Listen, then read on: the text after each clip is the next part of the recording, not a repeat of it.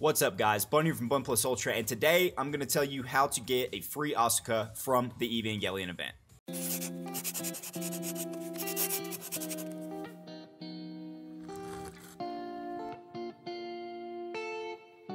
So basically, too long, don't want to listen, don't want to watch this video. It's pretty much just play the event.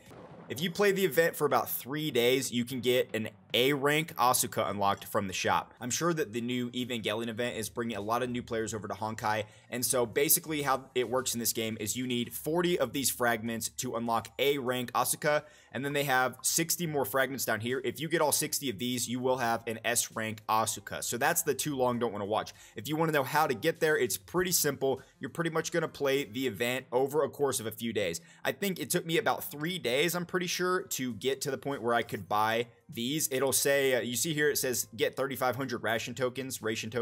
I'm pretty sure right here it said get 1,500. So once I got past the 1,500 mark, took me about 3 days there of doing the story. So let me just show you that real quick.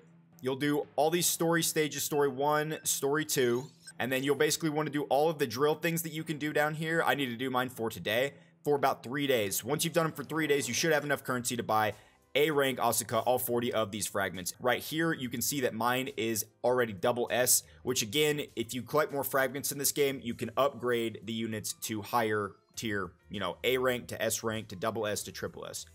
So we'll go ahead and buy those here. It cost me 1,000 of those. So what I'm going to go ahead and do over the course of the next couple days is keep doing my dailies. They're going to release a new part of the story. Looks like in 2 days. So once that actually comes out, we will play through that, and that gives you a pretty decent amount of ration tokens. So of course, you always come over here and claim these too. You get more over here. Every time that you do stuff, you come over to the events tab and claim that. If you're a gacha player, you're going to be really used to seeing all these exclamation points and coming and clicking on them anyway.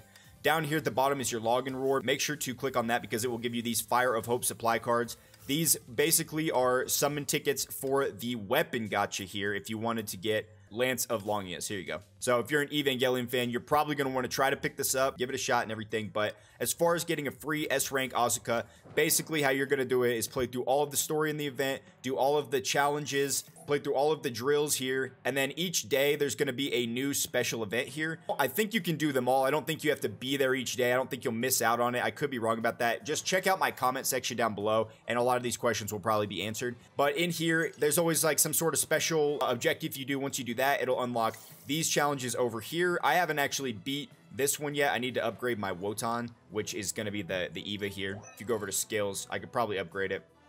No, I can't. Now, one last thing that may be helpful is if you were wondering what to buy out of the shop, let's say you're really enjoying this game and this event and you want to know what you should buy out of the shop, I would recommend getting the costume as it's never going to come back. I would definitely get this Stigma if you're a fan of Evangelion. I would buy all of these that you can. I would buy all the crystals. Number one priority would probably be getting to the Blazing Hope fragments and getting the suit right here, in my opinion. And then once you have all of that, the rest of the stuff you can get later, I would say. These are all just upgrade materials, which if you get into the game, of course, they'll come in handy later. But the main things to get are these fragments, the suit, Masato Stigma, and then the crystals. You can use this to summon for Asuka if you want to try to get her higher than S rank. But by the time you finish this event and get all these fragments, you will have an S-Rank Asuka. So, but anyway, guys, I hope this video was helpful to someone out there. I know it's kind of a short video, and to most of my viewers out there, this won't really be that helpful to you, but I figure there's a big influx of new players coming into the game, so I just wanted to kind of throw this out there in case they needed it.